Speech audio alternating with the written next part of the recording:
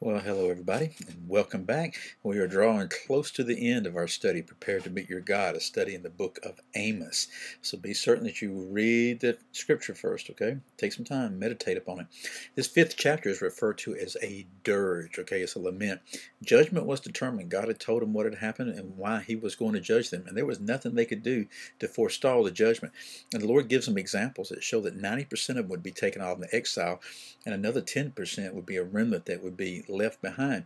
But the Lord says something three times to them. He says, seek me that you may live. Not that judgment would not come, but that you might live. Okay, you may live in exile. You might live as part of the remnant. He said, don't resort to go down to Bethel. Don't go to Gilgal. Don't go to Beersheba. These are the places of worship they would run off to and do their worship in the way they wanted to God. He said, don't do that. They're going to be destroyed. He said, fire will consume, and judgment is going to come upon those who have perverted justice and righteousness. And then the Lord says why. He gives us some insight into him, who he is, that he's the God who made the Pleiades and Orion.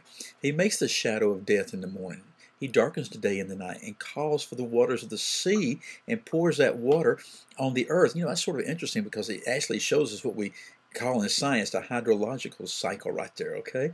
The scripture shows us all sorts of truth like that. And it says the Lord is his name. And so therefore destruction will flash forth from him.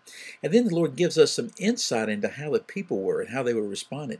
He said they hate him who reproves in the gate. They abhor him who speaks with integrity. And so if you want to reprove within the gate, the leadership, if you speak forth integrity, you will be hated, you will be abhorred. He says, here's what they're doing. They're imposing heavy rent.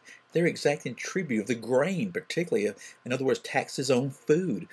They had well-hewn houses and wonderful vineyards, but they were not going to be able to live in them because their transgressions were many, their sins were great, they distressed the righteous, and they accepted bribes.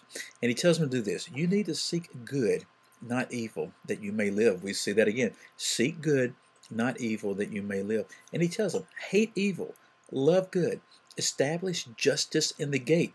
Perhaps God will be gracious to the remnant. That's a great thing for us to do, is to love good and hate evil. Perhaps the Lord will do something mighty. I'll see you again next time. Bye-bye.